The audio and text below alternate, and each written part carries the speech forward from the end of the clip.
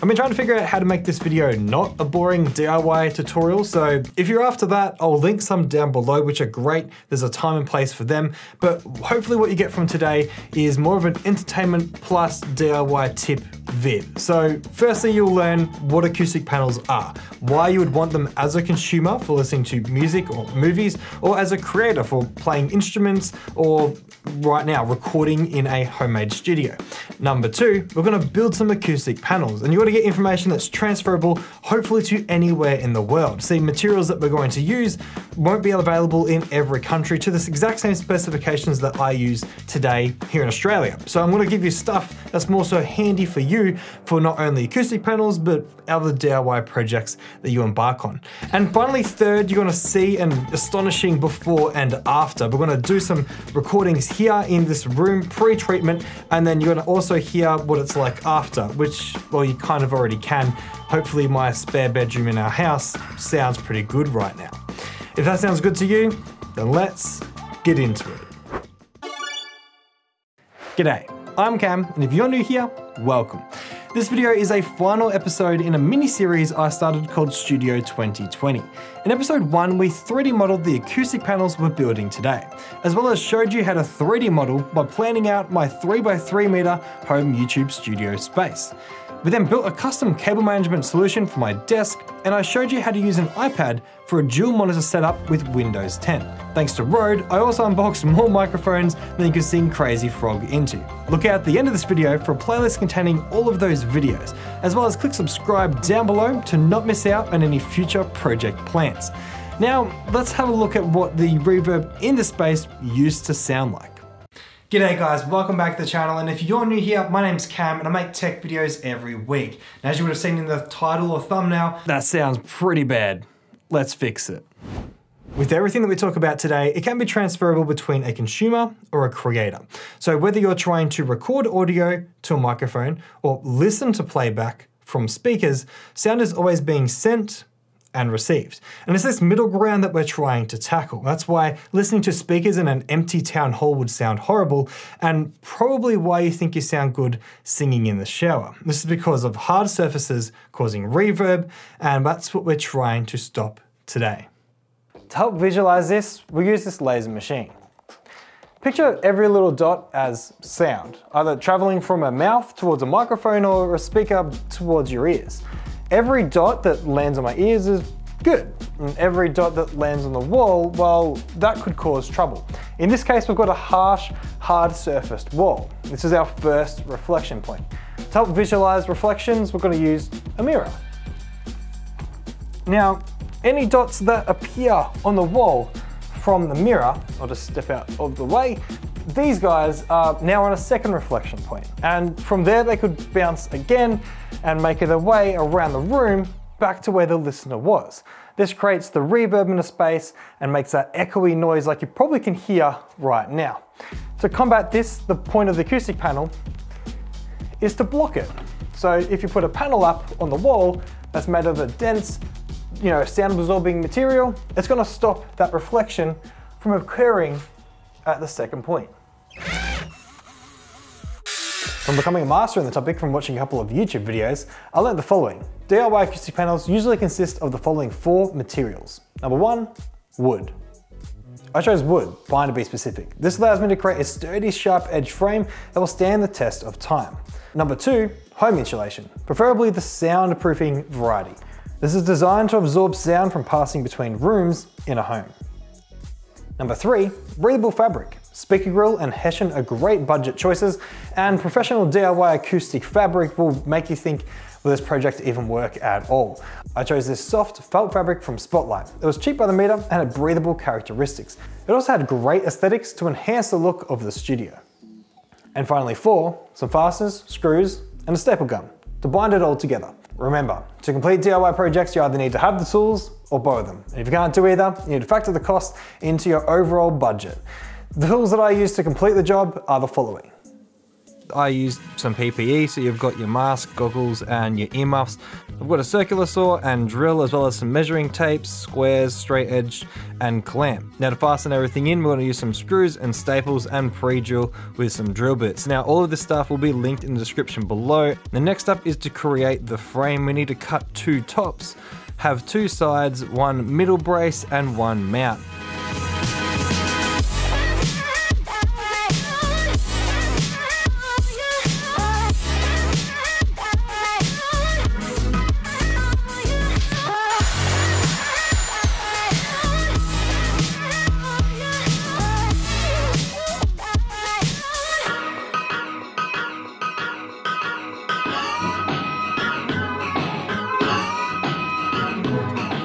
Next up, we're going to drill the frame together. So pretty much take a measurement of the thickness of your wood and then just half that. And that is how far in from the tip of your wood that you want to come to ensure that it goes into the center of the receiving piece of wood. Now, depending on the wood that you've chose, it's a good idea to drill pilot holes to avoid splitting of your wood.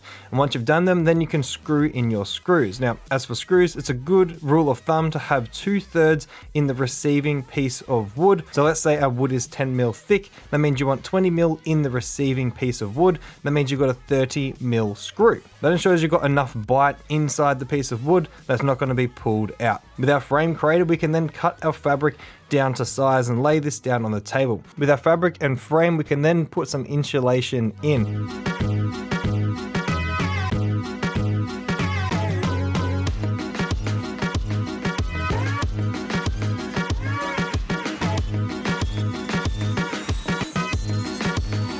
Now for the rear of the panel, I've got some frost guard here. It's bright green and it's very thin and breathable, intended to throw over plants. I just cut this up, no one's gonna see it, and it's just gonna help hold that insulation in place. Now before we secure it, we're gonna put in the rear support and the rear mount. Now the rear mount is actually just a piece of wood that's been cut at a 45-degree angle, creating like a monkey grip style method, which you'll see when we mount it later on the walls. Now this is where our staple gun comes in handy. We're able to staple in that rear fabric. Now we've got a 20 mil gap here. Now this is important because this allows sound that's already passed through the sound panel to actually get caught and kind of bounce around in this space.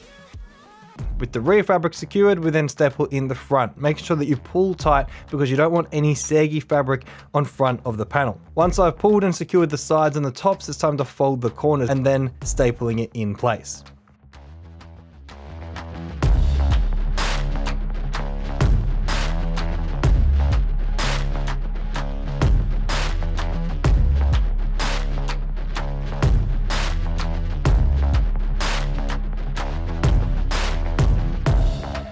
Corners suck.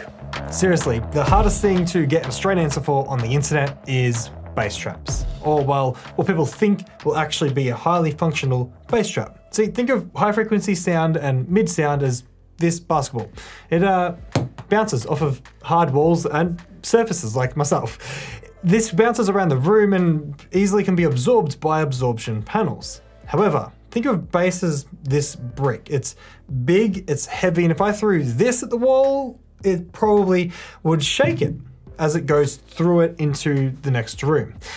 The definition of that is bass shaking. You know what the feeling. You understand that bass moves completely differently to high frequency sounds. So controlling it is a different ballgame.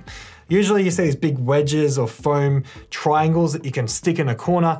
However, after looking at a lot of things, they kind of became more complicated, and I just decided for my project to just stick a thin panel in the corner.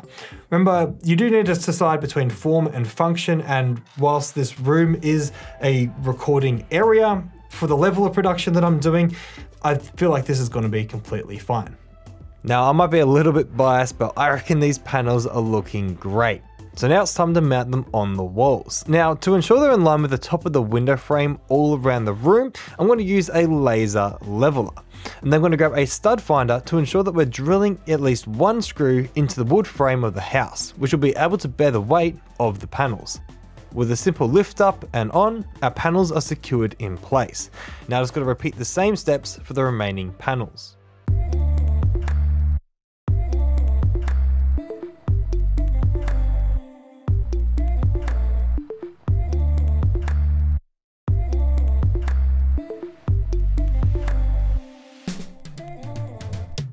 For the tight spots behind doors, I couldn't fit a full panel, so I stuck up some Acoustic Pinboard. This is a great cheap option that adds acoustic benefits and functionality to the space.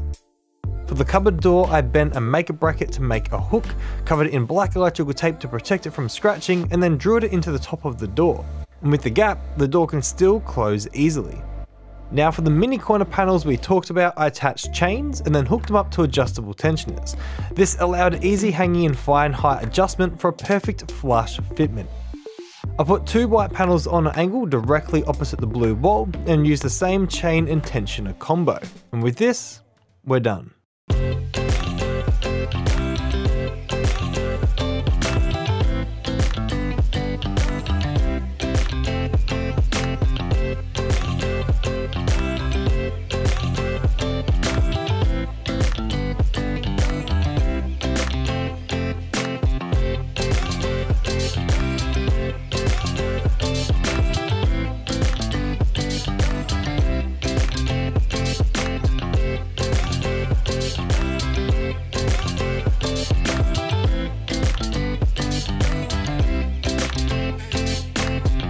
So I know what you want to know.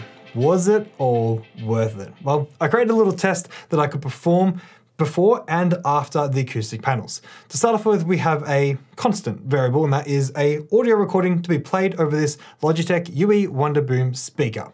A kick and a snare. These 2 sound samples are able to be repeated through this speaker at the exact same placement in the room at the same volume. This is going to be recorded by this shotgun microphone, the Rode VideoMic Pro Plus, set on the camera at the exact same distance from the speaker in the same room before and after acoustic treatment. So let's cut to Cam about 6 months ago with the before. Now welcome back to Past Cam in the non-treated room. I'm going to give you 3 samples. I'm going to play a recorded kick, a recorded snare, both are very EDM and punchy like, and the third one will be a physical clap.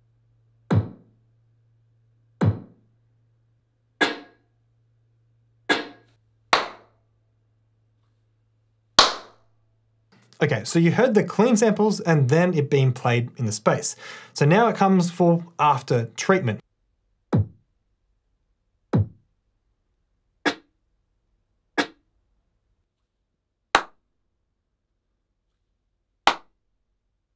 Now I'm not going to say what I think just yet, I'm just now going to show you back to back the before and the after.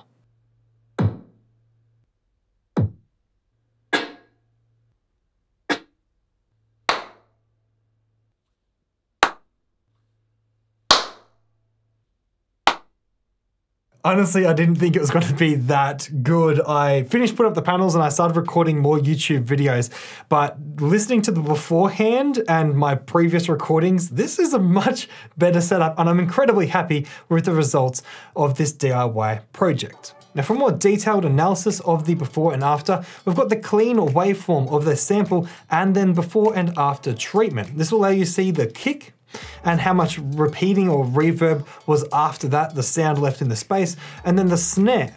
So this allows you to actually see instead of trying to hear the proof hard fact difference from the microphone of before and after panels. It's pretty amazing. So how much did it all cost? Well, in the end we ended up with 9 acoustic panels, 10 if you count the 2 mini ones in the corners. All the materials and specific quantity amounts are linked in the description down below, and also labor obviously is not included in this price, so it will take you hours to complete this project. But this is the final total amount. The wood for the frame and supports came to $214. The insulation, which was of the acoustic variety, was $59. Fabric for the front and rear of the panels was about $100, and fasteners for screws, brackets, and chains was about $50 worth. This brings the total project to $423 for 9 panels, which if you're quick with maths, you know means $47 per panel, which is ridiculous. You could expect to pay 5, 10, 20 times the price for one retail acoustic panel, and we did it for $47 each with great results. Now where to from here? Well, this room is good to go. I'm able to record YouTube videos as a creator, but as a consumer, well, my home theater is in dire need of acoustic treatment. It's got 3 big bare walls and, well, here's a clap test in there. Yeah, it's actually worse than here. So that is going to get some acoustic panels created. However, I'm going to add a twist. So make sure you click subscribe down below to find out what I'm doing in that room to spice it up and make it a little bit more home theater-y in the future series. If today's video helped you, make sure you give it a thumbs up down below and drop a comment if they've got a question or you just found out something new. I'll love to see you around here again next week.